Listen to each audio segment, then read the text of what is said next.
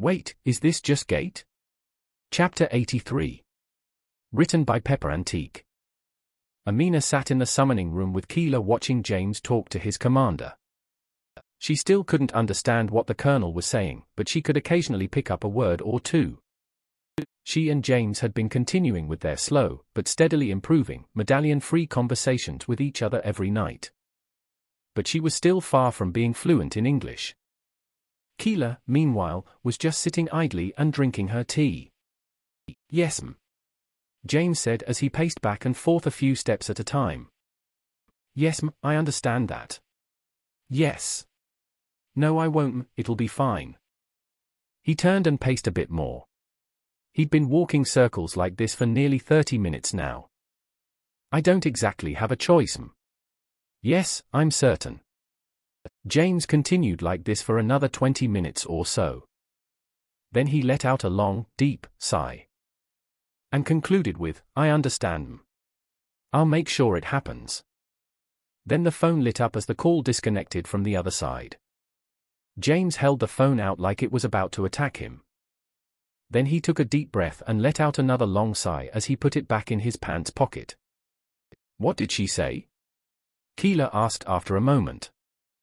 "Well," James said as he looked back up, "she's not happy. Also, this is gonna be less of a trip for me and more of an assignment." "How do you mean?" Amina asked this time. He looked at her and smiled. "Well, with any luck, I'll be able to call home at any point during the trip." "That's good at least." He pulled out and looked at his phone, reading a message that had just chimed in. "Gotta prep for another delivery to arrive. The door should open sometime later tonight," he said absently.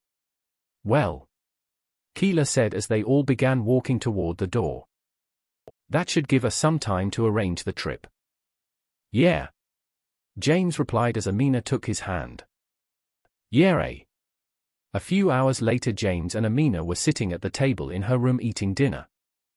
He was looking at articles about lizard and snake mating and birthing on his phone.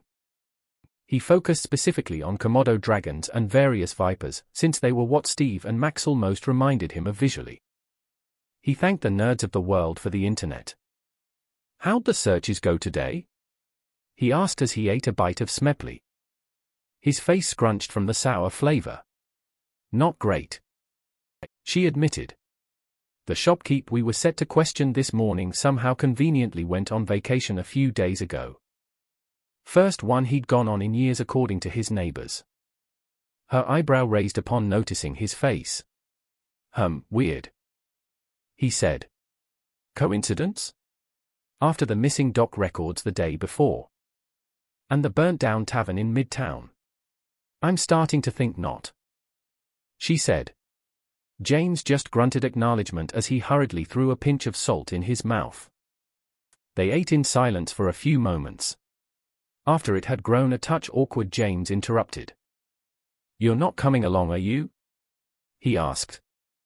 Amina sat for a moment, thinking, before she answered.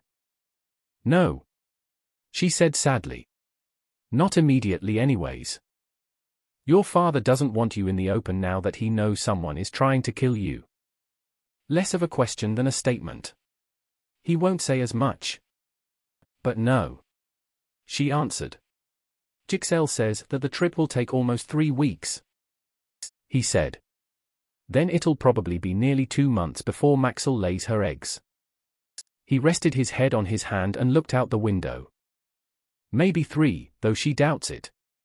Almost 6 months before I'll be back." "Yes," she agreed. "I'll be continuing to monitor the investigation. Plus I'll be overseeing the improvements to castle security." She took a deep breath and placed a hand on his arm, shaking it lightly. "I'll try to be there before long though." He thought for a moment, not looking at her, before saying, "I don't know that I want you to." "What?" she asked, unsure of whether she'd heard correctly. "I said, I don't know if I want you to." "Amina," he replied, looking down at her hand as he placed his other hand over it and sat up. "But," she began. "Why not?" James winced a little at the hurt that he heard in her voice. Because I don't want you to get killed either, he replied. But she began, but he cut her off. Amina, I know, he said. I know you can handle yourself.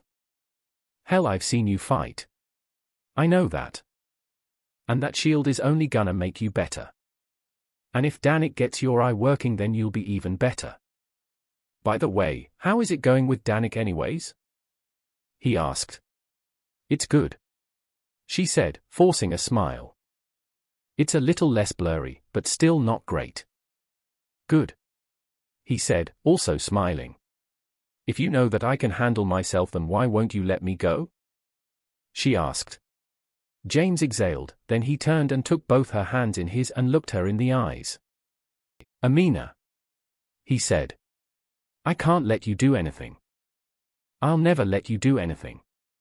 She looked at him in confusion. She was about to speak when he continued. How do I word this? He asked himself. I don't want you to go, he admitted. I fought my ass off trying to keep you alive. Almost died myself while doing it. He hung his head. I don't want to be afraid like that again. But I also can't stop you from doing what you want. And I never will. You wouldn't? She asked, confused again. But you just said you don't want me to go? And I don't. He agreed. I don't want some evil shadow hitman monster society to kill you. He looked her in the eye again. But I'll also admit that if I'm down at this clutching preserve, or whatever Jixelle called it, and you come walking into my tent, I'll be the happiest guy in the area. So you do want me to go? She asked. Look, I don't know how to explain my feelings about it, okay? James exclaimed, then he sighed. Amina, I want you with me pretty much all the time. There's nothing I want more than for you to come with me all over this world. He shook his head lightly. Phrasing. But still. I want you to travel with me. But I don't want you to get hurt. And I know that as a soldier you're used to being in danger anyways. So am I. Especially here. He practically yelled. He was stressed, and talking very fast now. But I don't want you to die. Especially if it happens in a way that I can't at least try to pre-dash. He stopped suddenly as Amina grabbed his shirt and pulled him across the table and kissed him. After a few seconds, she pulled back and looked him in the eyes.